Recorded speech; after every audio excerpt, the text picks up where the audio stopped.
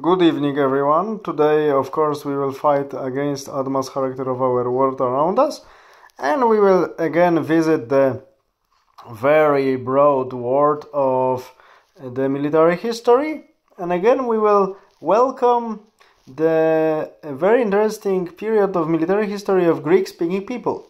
But today we will talk about Eastern Roman Empire, also known since 1557 as Byzantine Empire. This is the name under which this state is commonly known, from the first name of the city that was preceding its capital Constantinople. The name of the city that was preceding Constantinople was Byzantion, of course, and the name Byzantine Empire was derived from it by the 16th century German scholar.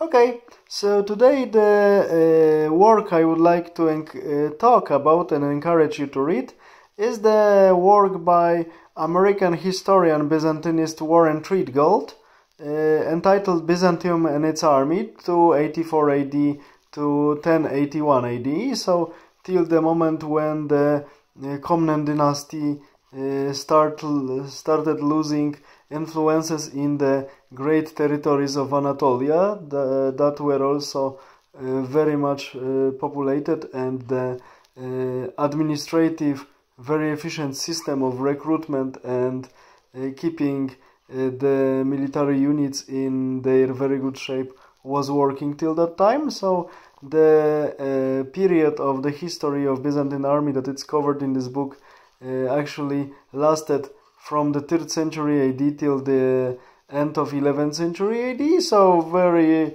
long period, but the author almost made a miracle because he described the way how the Byzantine Eastern Roman actually army was evolving, how the recruitment model was changing, how the ethnic cross-section of the, I would say, better composition of the army was also changing, how different nations were Hellenized, and they decided, like many Armenians or Georgians, they decided to choose being Romans and serve in the Roman army. Many of them, like Basil I, through the army became Roman emperors and started their great dynasties, like Macedonian dynasty in Byzantine Empire, and everything is nicely described.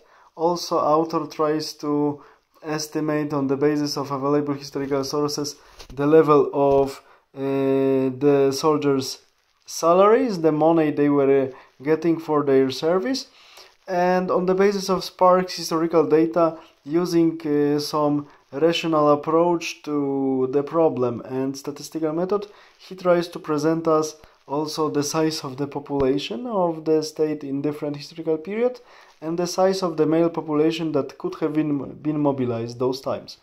These are very valuable estimations and very valuable research.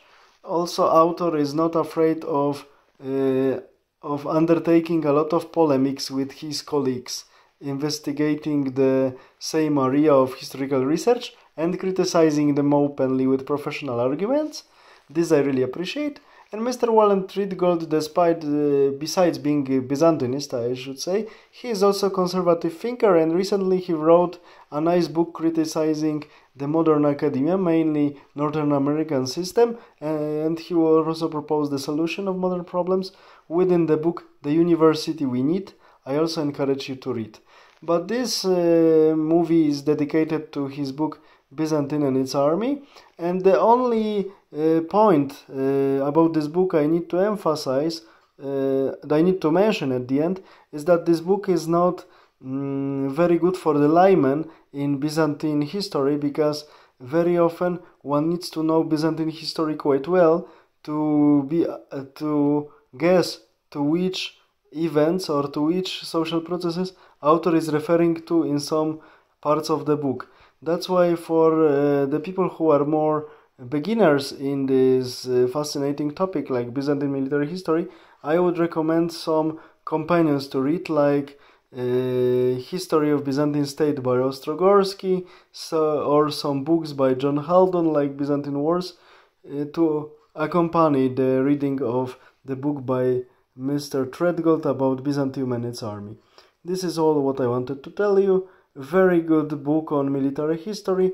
Also describes how the administration of the army was working, how the units were constructed, and how the army was used and saved many times the Eastern Roman Empire from ultimate fall within the described period of history that lasted from 3rd century AD till 11th century AD. All the best. Have a nice evening. Bye.